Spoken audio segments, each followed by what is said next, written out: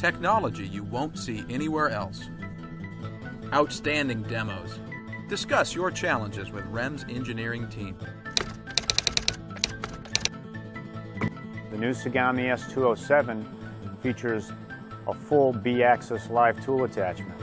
The attachment has 135 degrees of B-axis motion with full .001 degree resolution. Its full 4-axis contouring capability allows you to do drilling and milling at any angle on the main spindle or sub-spindle. The back working arm on the S207 also has modular capability. It allows you to go from face drill attachments to static tooling to cross drill attachments. This gives you a lot of flexibility on how you want to produce your part.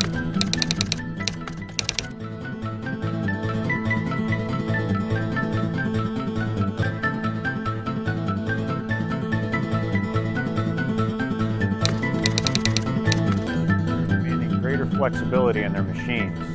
So some of the features are being able to go from Swiss type to non-Swiss type operation. As a Swiss type, the machine is using a rotary guide bushing unit to support the bar stock.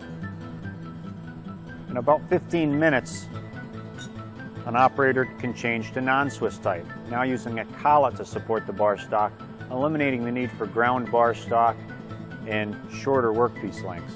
To change over from Swiss type to non-Swiss type, you're going to remove the rotary guide bushing from the machine. The rotary guide bushing is held in place by 6 socket head cap screws, and it generally has some other components plugged in.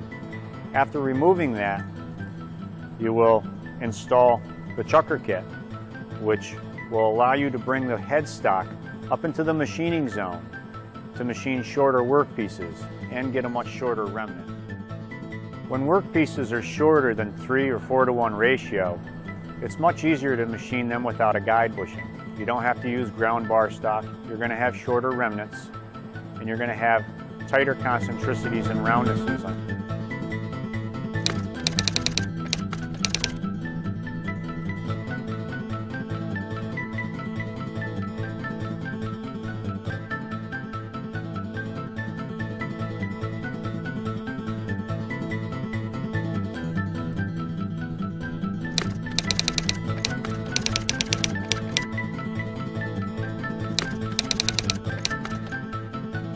Welcome, my name is James. I'm an application engineer for Rem Sales in Tsugami. And here we have the SS26, which is a 26 millimeter bar diameter Swiss screw machine. For this demo here, we're creating a Maglite type flashlight. It's 3 separate parts, all being made with the same program and the same process at one after another. This particular part here has about a cycle time of 6 minutes. Making all 3 parts in a macro programming, which also includes engraving on 2 of the parts.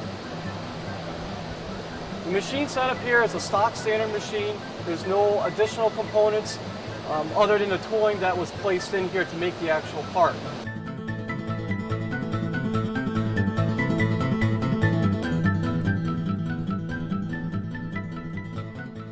Meet with our application engineers. Bring your toughest parts and prints to our expert bar.